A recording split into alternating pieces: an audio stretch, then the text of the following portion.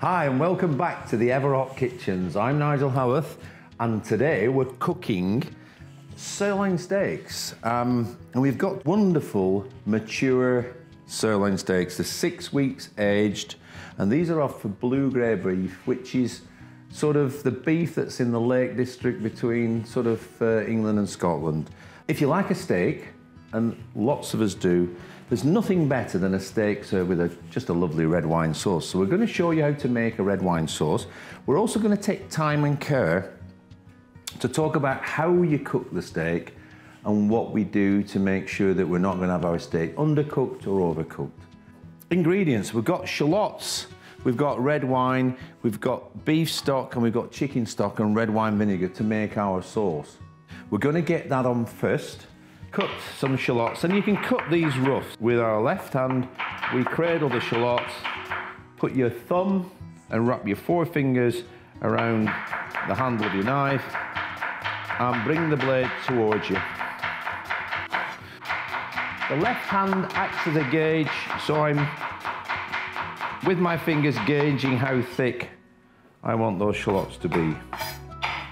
Again, we need about a shallot and a half. I need a little bit of oil and a touch of butter. We need to just caramelize our shallots. And you can hear that sizzling now. So we'll take our shallots, pop them in, like so. I just want those scattered in the pan. I've got that on, number 9, so it's on really full. So while that's cooking away, I'm going to season our steaks like so. And I'm just putting the pepper on and not putting the salt on just yet. And I'm going to put the salt on when I'm in the pan. And I'm popping the oil into the pan. And I can already smell those shallots caramelizing now. And I want that flavour into the red wine. Without further ado, I'm going to pop the steaks. And they are lovely, big, juicy steaks.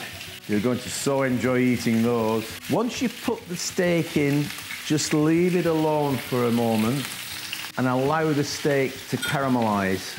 We don't want the steak to be sweating, because once it starts to sweat, it toughens. Okay, so I've got a lovely caramelized shallot here. So I'm going to put the wine now, 200 ml of red wine in there, and we're going to reduce that down. I've got some red wine vinegar here, 25 ml. We're going to reduce it right down. And you'll notice I haven't touched the steaks, so there's nothing really difficult about that. But as long as you've got it on here on the hot plate, you've got it cooking really under control and gently, and you can see how controlled that is. It's a joy to be with it. It's so nicely controlled. You can just leave that, and I'm looking at 3 minutes either side. And then we'll allow it to rest, and then I'll show you what you do with your steak after. The wine now is reduced back. So we've got our beef stock and our chicken stock to go in the next. Add the chicken stock in first and the beef stock in second. And that's got to reduce virtually by 2/3. So to concentrate all the flavours, it's got to reduce quite a while. We're ready now to turn over our steaks. Another 3 minutes on the other side. You can see here at the side I've got a rack, so I'm going to allow the steaks to rest on there. And that is probably one of the most crucial things about cooking your steaks, is allowing the beef to rest once you've cooked it to the degree you want to cook it to. We're going to now take the steaks out of the pan and just allow them to rest now. So if you just put that onto a plate, what would happen is all the juice would start to run out and it starts to cook in its own juices. Make sure you've got your steaks relaxing now. 2 or 3 minutes, they'll be ready to baste up. And we baste up in a little bit of butter. You can use some herbs in there as well if you want. And then we re-season as well. So I've got a sieve and another pan here, and I'm going to pass my sauce through, like so, and then pop the sauce back on. And the sauce now just needs a little bit more reduction. I've got a little bit of potato starch here. I tend to use potato starch because I find when it thickens quite delicately and it holds. So mix a little bit of potato starch up there. And then I've got a little bit of butter that I can whisk in at the end. I'm just going to thicken our sauce a little bit here. Pop a tiny little bit of butter in there. And again, some seasoning.